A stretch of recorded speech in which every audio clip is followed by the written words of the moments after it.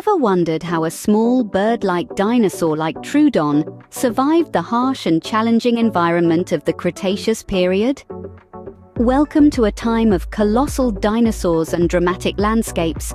The Cretaceous period, a time of great change and even greater challenges. Our protagonist, the Troodon, is no larger than a modern turkey with feathers and a sharp intellect.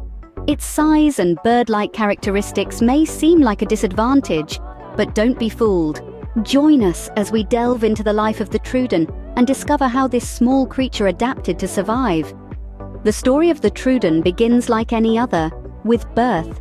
Emerging from their eggs, these tiny dinosaurs entered a world of colossal challenges. Their first steps were on the treacherous terrain of the Cretaceous period, a time of dramatic climate shifts and fierce competition for survival. From the get-go, Troodons were on their own, learning quickly to navigate their environment. Their small size made them vulnerable, but it also made them nimble, able to dart between the legs of larger predators. They developed sharp senses, their keen eyesight and acute hearing helping them detect danger from afar. Their diet, primarily insects and small animals, demanded quick reflexes and razor-sharp teeth. Learning to hunt was not only a matter of feeding themselves, but also a crucial skill for self-defense.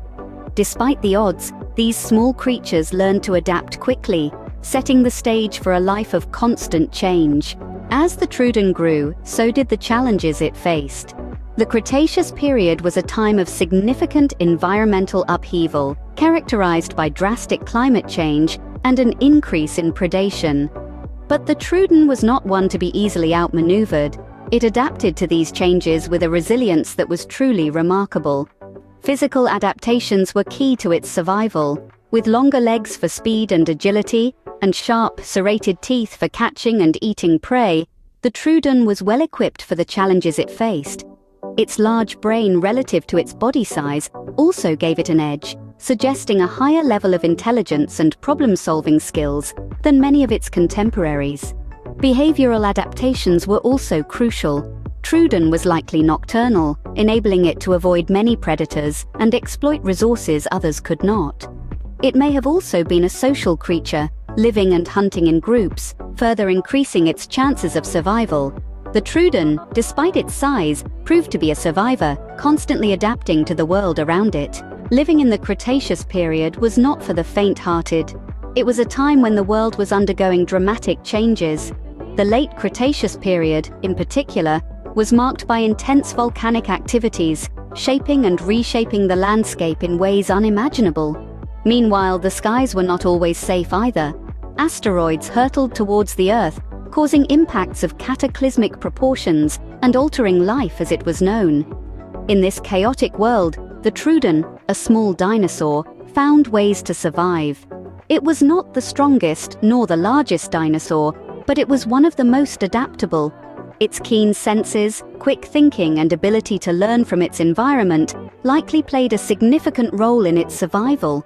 These traits may have allowed it to react quickly to changes, to find shelter during volcanic eruptions or asteroid impacts, and to find new food sources when old ones disappeared.